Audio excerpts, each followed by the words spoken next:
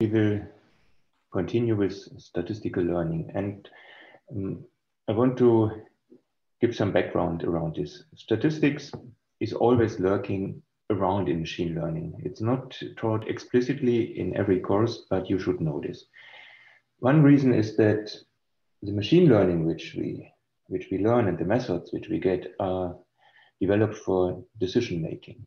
And decision making has always something to do with personal opinion and personal assessment. And this again is computed with Bayesian statistics. That means all machine learning at heart should be also viewed under the aspect, the viewpoint of Bayesian statistics.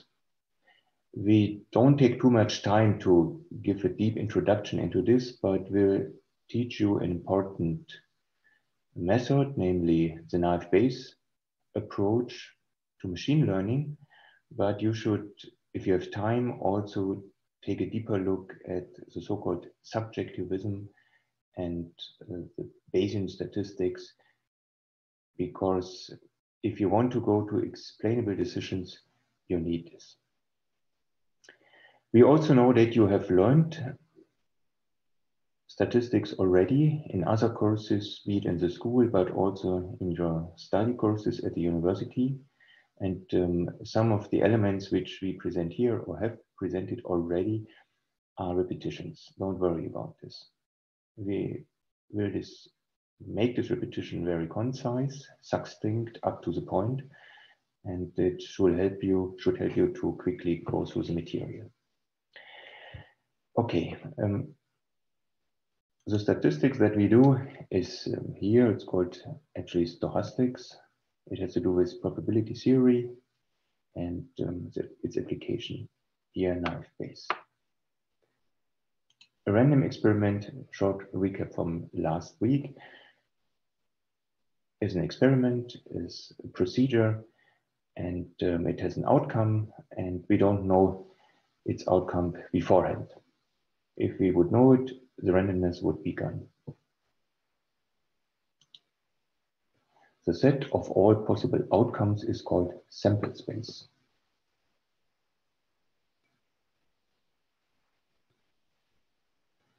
And each subset of the sample space is called event.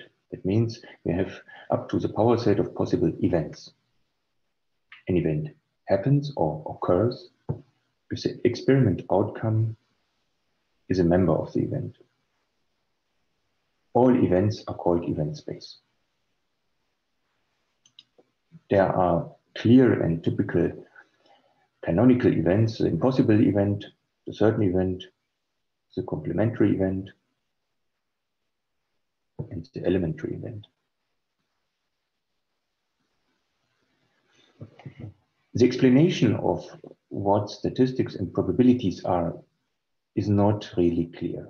Up to now, there are people who think it's something with mechanics. These are the Laplace people. There are people who think we have only to count. These are the frequentist people. There's a Bayesian people who say statistics is only what I feel what happens. But common to all is the computation of statistical or probability values. And this is based on Kolmogorov's insights. He introduces the so-called probability measure. A probability measure is a function that assigns to each event a number. And the properties of this function are very simple, namely it's positive, it is normalized, and it fulfills this addition rule. If two events do not share an outcome, then we can get the probability of the common event A or B as a simple addition. This is a big step forward into working with probabilities, and we can work without probabilities without really understanding what they are.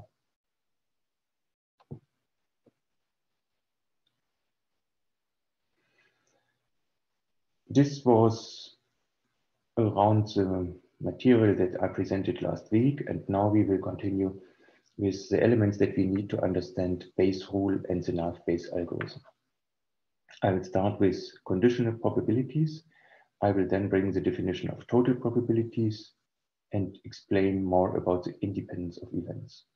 And after this, we will get the mechanisms for Nath-Bayes. We always start with a probability space. This is also invented or was presented by Kolmogorov. This means a probability space, we have a sample space, we have the event space, and we have this fantastic probability measure.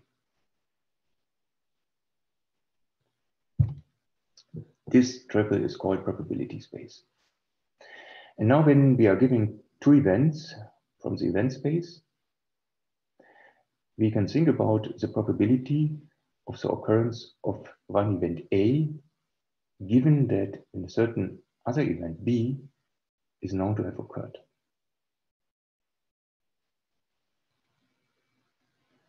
I'm quite sure that you know this formula. We say probability of A under condition B, this here, is defined as the probability of the joint event A and B related to the probability of B. Looks simple, computation is simple, but understanding can be very intricate. I have presented an illustration for you. Here we see the set omega.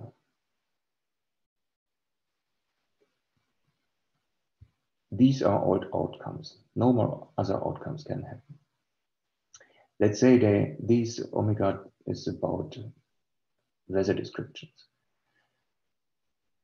A subset here, I have called it A, is the event that the road is wet.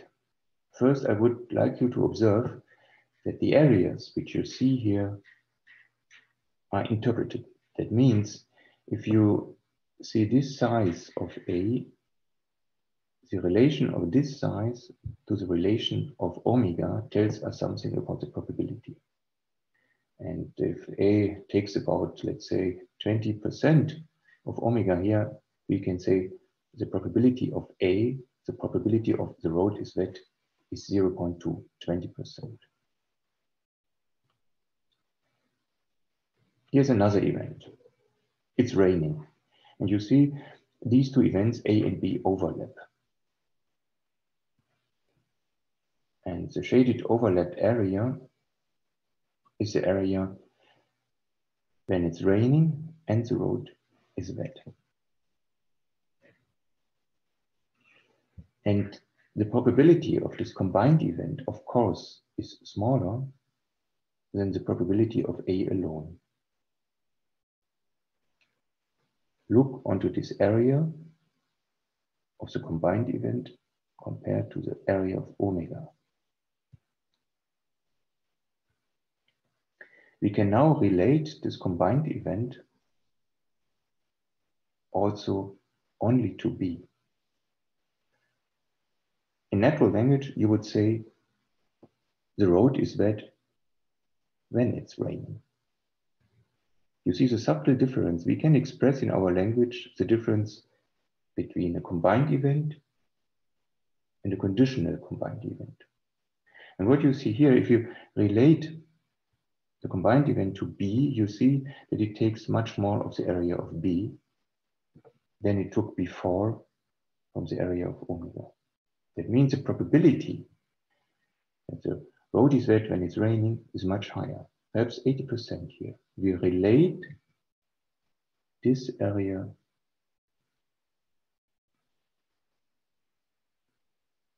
to this area. And this is exactly what the formula expresses.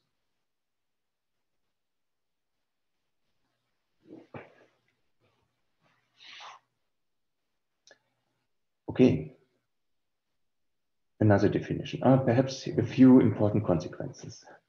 Yes, I would like to go through these. The first consequence is a simple algebraic transformation of the definition.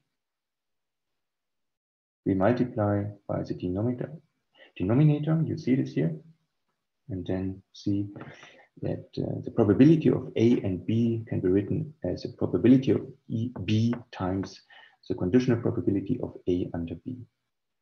Now, we know that forming the intersection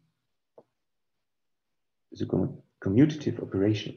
That means P from A and B is the same like P from B and A, because they happen at the same time, and we cannot know whether there's a difference.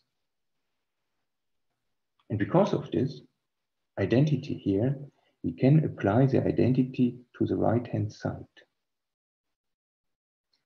which directly follow from the definition of the conditional probability.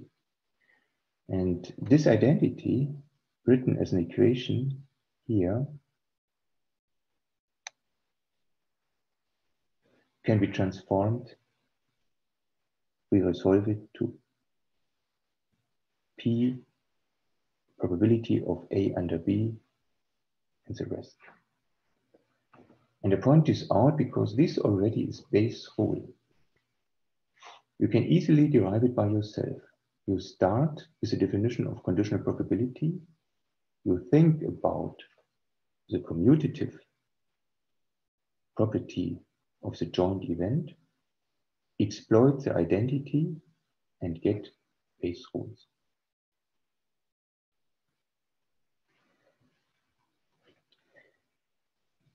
Another point is important to mention. If we condition events, for instance, here we condition everything under B, the complementary considerations between A and not A, that they are related as 1 minus, are given as well.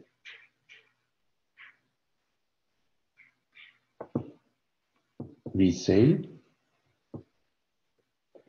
considered as a function in the parameter A and the constant B, the conditional probability also defines a probability measure. Be careful. This applies for a fixed condition. It is quickly mixed up with something like this here. You see that I use a complementary event as condition experiment. Of course, this is not true. It looks like a subtle syntax difference, but it's much more. The illustrating example shall give you some insight. Let's say we know, this is written here, that the probability for the event the road is wet, under the event it's raining is 0.9. Then observe that this information, the 90% probability of the road is wet, gives us no knowledge regarding the wetness under the complementary event. It's not raining. Perhaps the road is always wet, perhaps the road is never wet, we don't know.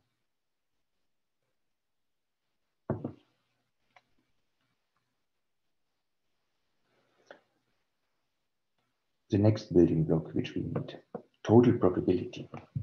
Total probability again starts with probability space. You know it already. We have samples.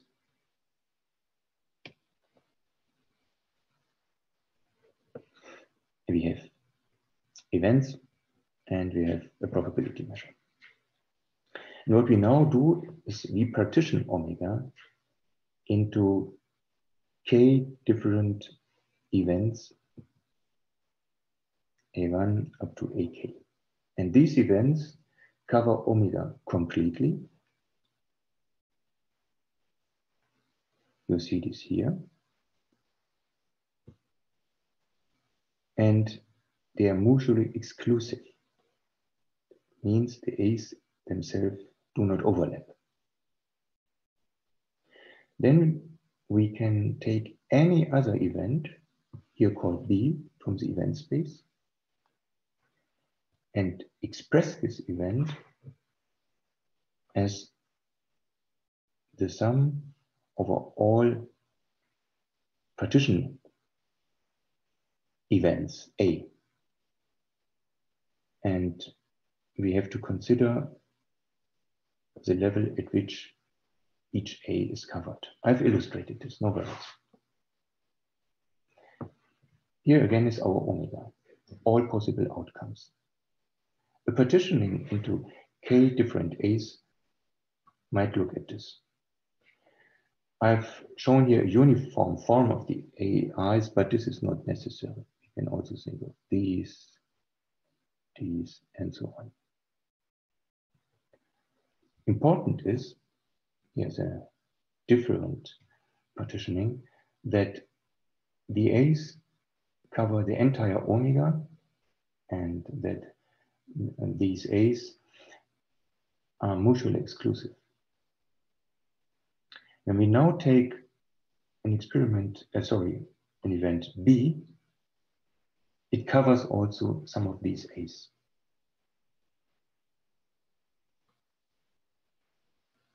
And we see that certain A's are not covered at all, certain are covered completely, and certain are covered to a certain point here. And I can now sum up over all A's, and I see here that this here is 0 and the term is 0. For an A here, I see that this here is 1. And for an A here, I see that the probability depends on the percentage of the covered area. This gives you more than an intuition. This is exactly what happens. Omega is covered by all AI, and B can be expressed in terms of omega. This is the idea of total probability. The proof, which is also shown here, follows exactly this figure. The probability of B is, of course, the probability of omega and B, because this here is B. And here we exploit the completeness of the partitioning by replacing omega with all A's. And here, where we can apply this combination to each A, we exploit the exclusiveness of the AIs. This is allowed. And then we can put together the sum and write it as here as the sum of the conditional probabilities.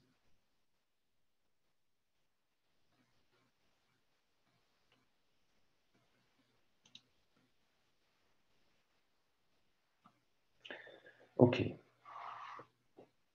what do we need else?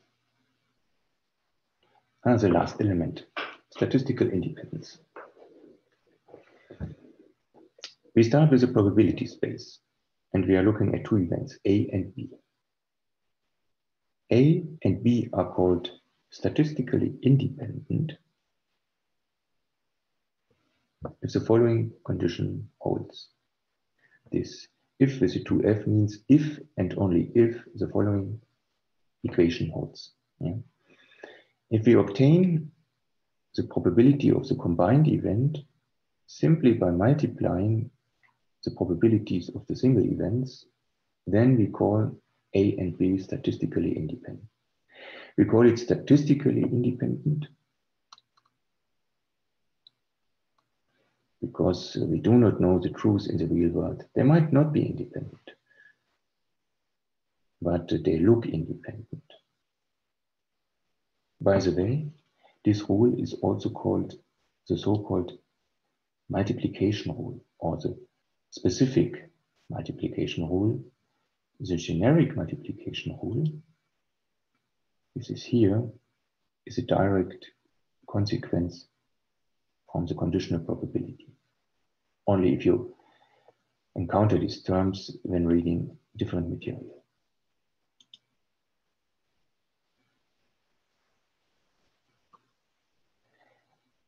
This statistical independence is very important for us, and I've also provided some illustrations because this independence gives rise to different equations, which I've written here. Again, we look at omega. Again, we look at event A. And again, we see that the event A takes about 70% of the area of omega. That means the probability of A could be 0.7, 70%. And the area here, which is not A, is a probability of not A. This is the second event, B. I've simply drawn this. Don't be confused. This here is B.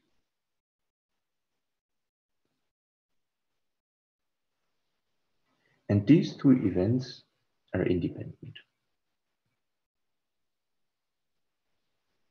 I claim this now.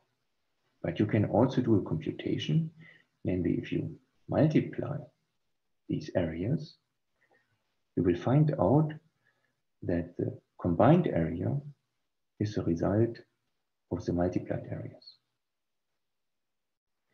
And this is also geometrically clear,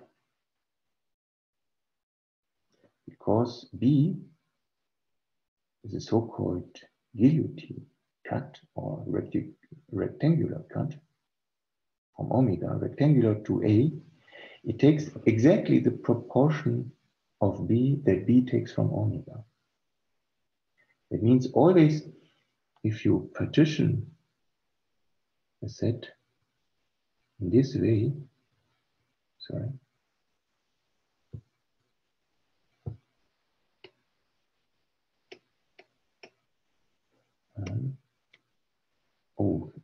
yesterday I had also this tool is crashed. Martin, I have a complete crash of the Adobe Illustrator. I have to restart the program. Okay. Yes, I will repeat a bit, but not too much. Okay. Recording's running again. Yes. Where are we? We are at the moment collecting the tools that we need to apply Bayesian statistics in terms of the nav Bayes rule, and we need for this to understand, of course, Kolmogorov, sample space, event space, probability space. We need to understand conditional probability and total probability. These definitions have been presented, and we are now going with the final definition, which we need, the definition of statistical independence. And I explained to you, yes, we call two events statistically independent if their probabilities stand in the following relation that you see here. The probability of the combined event equals the product of the probabilities of the two single events. And this is called multiplication rule, the specific multiplication rule. The generic multiplication rule is the rule here, which comes from the conditional probability definition. And if two events are statistically independent, it means they look independent with regard to their mass. We have very interesting identities that hold, and I was explaining and illustrating them. And again, you see here our entire set omega, and you see an event A, and the probability of the event A can be directly assessed by the size of its area related to omega. Let's say A is about 70%. P of A is 0.7. And this is an event B, and these two events are independent by definition because they fulfill this equation. And what I wanted to express is two events, if you draw them graphically, are always independent if they are rectangular to each other. Yes. It means if you have this situation with omega here and then you do these splits here, these guillotine splits or rectangular splits, then you always get independent events. This is very important to know. It always gives you independent events. Yeah? And if you do something different,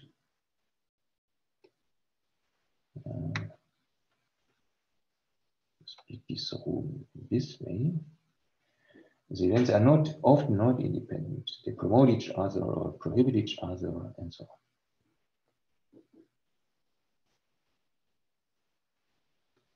Okay. A and B are independent and hence fulfill this identity here.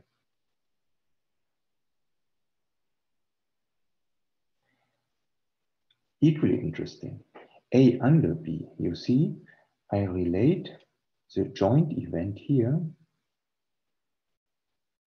to B, A under B equals A under not B.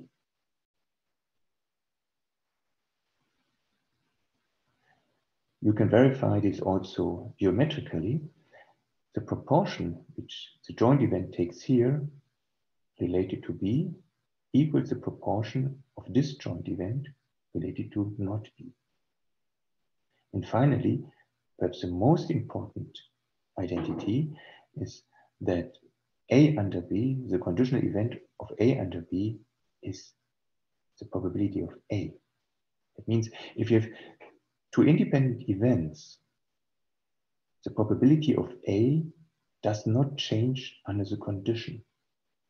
That means the area that A takes under omega is the area that A and B take under B. That means if two events are independent, you do not gain knowledge if you know something about the experiment. And in the raining example before, the events were not independent. You see that the joint event takes a much bigger portion of B than A takes under omega. And if you know something about B, you know more about A. These two events are not independent. B impacts, promotes, or facilitates A. Okay.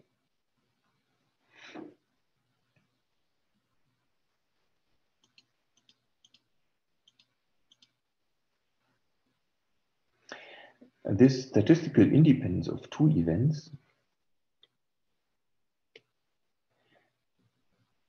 can be extended, this definition, to arbitrary number of events. This is done here in the next page, but we don't need to look at the syntax thing now. You have to understand this idea here and to know this idea applies to K events as well.